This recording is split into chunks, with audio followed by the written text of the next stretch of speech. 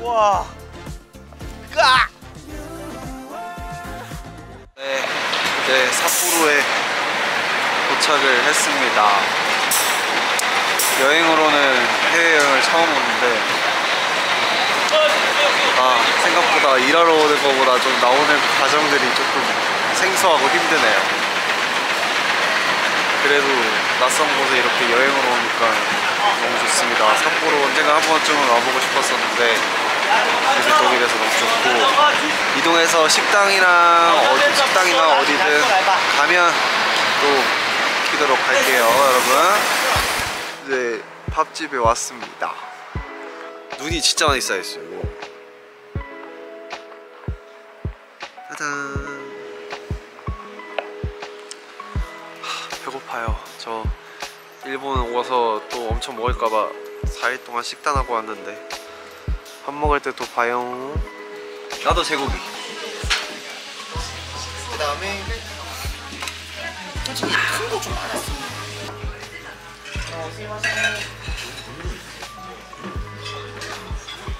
이거 먹고 시내로 가나? 이거 먹고 시내로 가야 시내로 가는데 얼마나 걸려? 40분.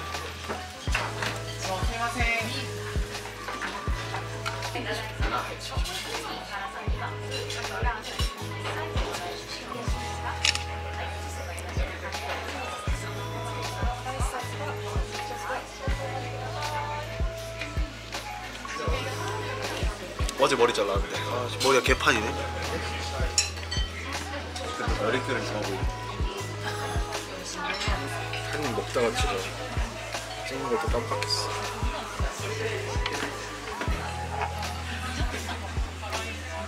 잘 먹겠습니다.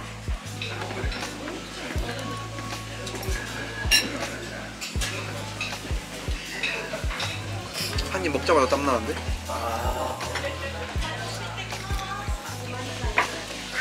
닭이 들어가 있나? 닭? 아니? 닭 없어. 가지다.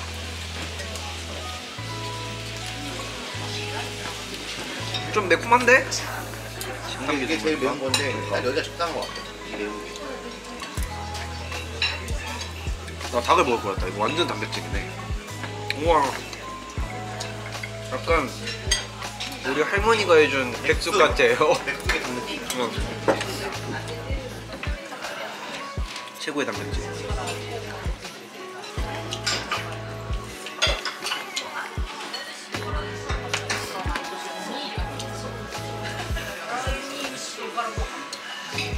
우리 투어를 다니니까 투어 다닐 때 어쨌든 밖에 그나마 좀 나가잖아.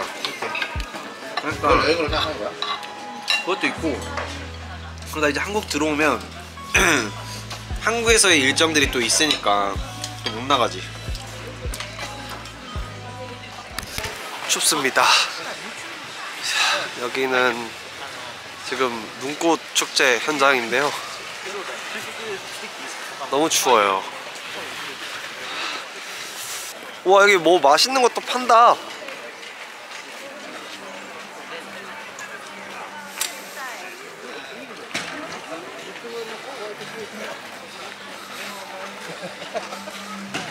이렇게 눈으로 만든 것들이 있습니다. 사람들이 다 만든 건가? 그러니까 아니 저 애기들이 다 만들고 있네. 아, 대박이다. 이거 봐요. 다 눈사람.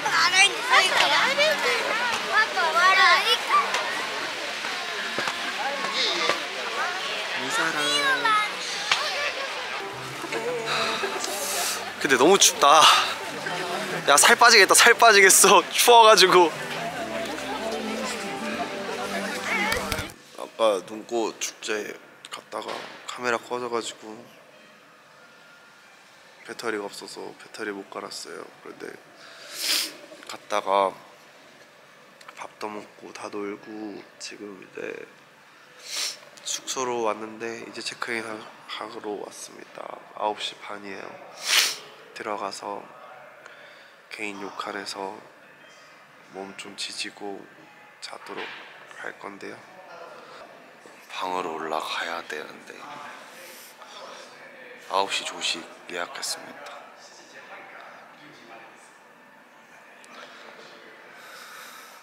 뒤에 다 눈이에요. 눈.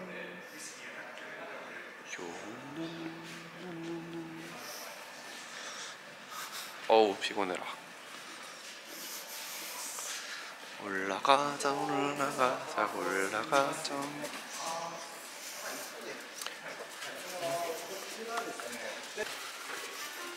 삿포로 첫째 날은 너무 잘 보낸 것 같아서 좋습니다. 아까 탈게 먹었거든요. 탈게 근데 그 긁어서 살 모으려고 하는데 털 자꾸 손에 꽂혀가지고 먹기 너무 힘들었어. 그래서 야끼토리도 먹고 들어가는 중입니다. 아 빨리 눕고 싶어요. 탕에 들어갔다가. 여기는 대중탕은 없고 개인 욕칸만 있다고 해서 개인 욕칸 사용하고 빨리 자야겠어요. 내일 아침 조식 먹으려면.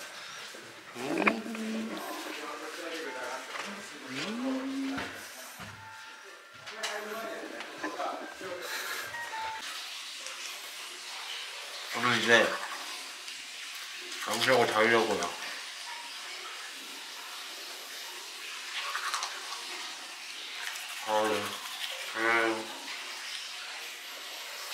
안녕.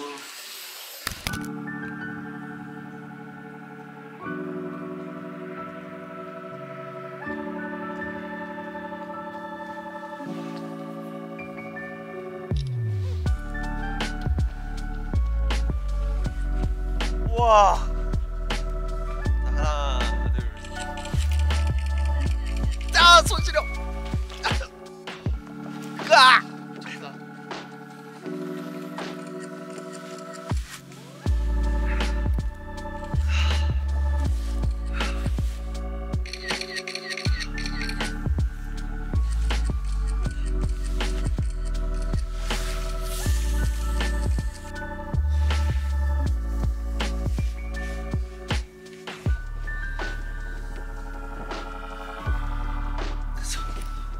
됐어! 야 나 엉덩이 올 것 같아! 좀 들어줘 나 좀 들어줘요! 잠깐 폼부터 하나 됐어. 으아! 박물관에 왔습니다. 춥네요. 추워. 이제 저쪽 가자. 아무래도 이게 유명한가 봐요. 잠시만 보여줄게요.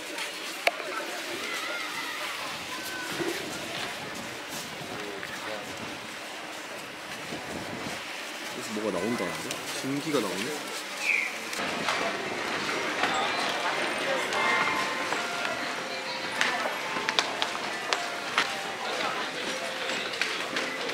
너무 예쁘다.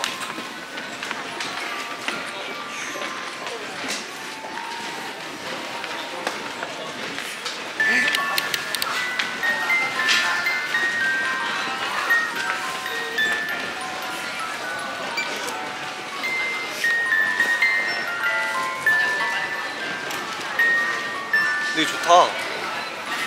천사.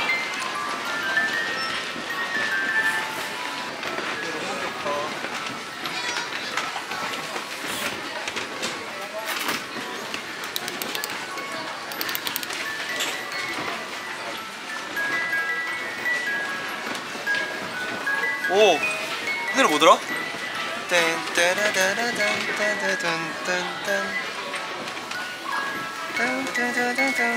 난 초면이야. 아, 이거 엄청 유명한 노래인데.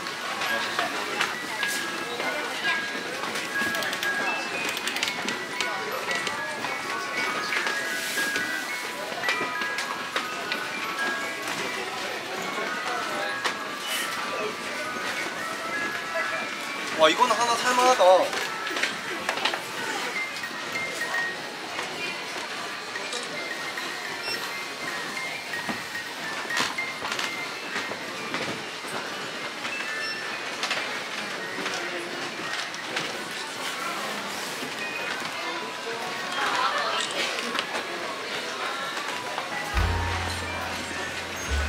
오르골 구경시켜드리겠습니다. 캐럿들은 내고 보는 게 더 재밌겠지만 그래도 여기선 봐야죠. 여기까지 왔는데. 귀여운 것도 많고, 예쁜 것도 많고, 멋있는 것도 많고.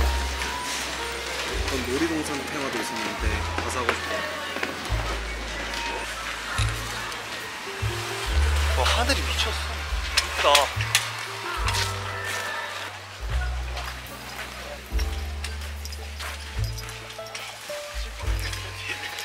안 미끄러운 신발 신고 와야겠다. 삿포로 올 때는.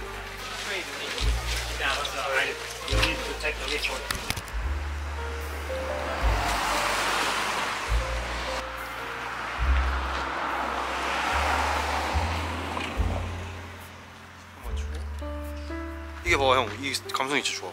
이거 봐. 너무 추워요. 밤 되니까. 여러분 삿포로 놀러 올 거면 입이 얼었어.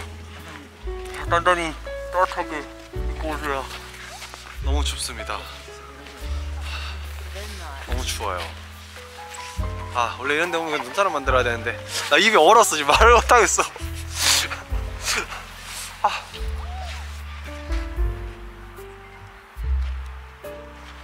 여기 하트.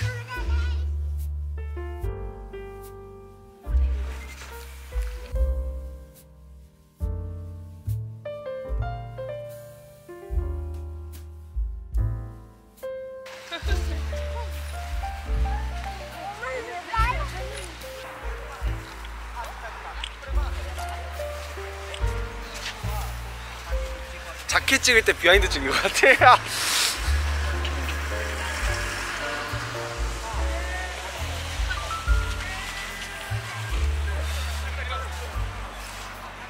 가자.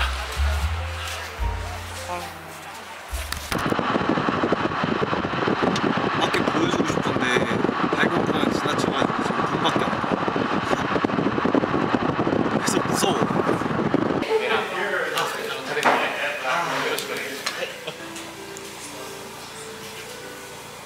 뷔페식을 먹겠습니다. 맛있게 먹어보도록 하겠습니다. 영상 분량이 10분도 안 나올 것 같은 느낌이 강하게 들어. 한 10분? 나는 조용석이 8분? 그래도 생애 첫 해외여행 매니저 형 2명이랑 왔는데 나름 알차게 보내고 있어요. 저는 진짜 밖에 안 돌아다니는데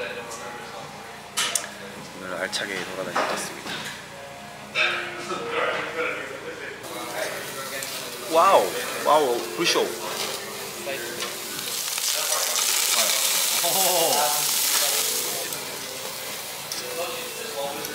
각자 익은 건 알아서 가져가시고요.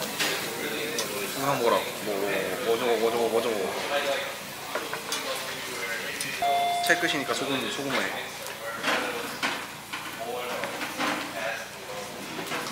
몰라, 이렇게 하는 건 모르겠어. 그냥 먹는 거야.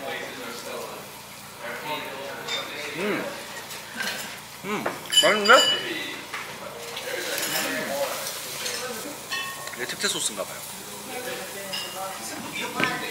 먹을래? 미역국이야? 오, 먹을래요.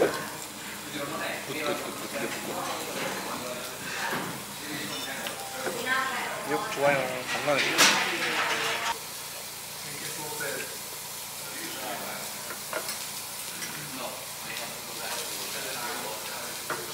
나 일본에 있는 건 잘 모르겠어. 약간 우리 한 일산쯤 와서 촬영하다 담는 것 같아. 돌아다녔어 나름. 많이 돌아다녔어. 이거 돼지갈비 아니야. 이거 삼겹살이야. 삼겹살이야. 삼겹살이야? 먹어봐.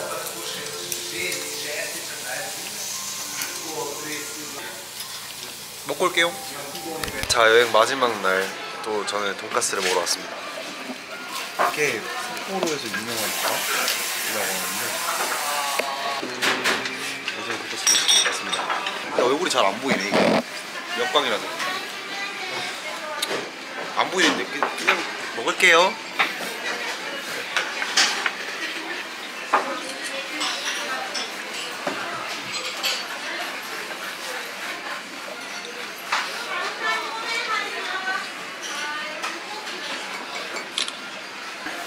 나 이 밥이 너무 맛있는데? 쭉 먹어봐. 와. 맛있어.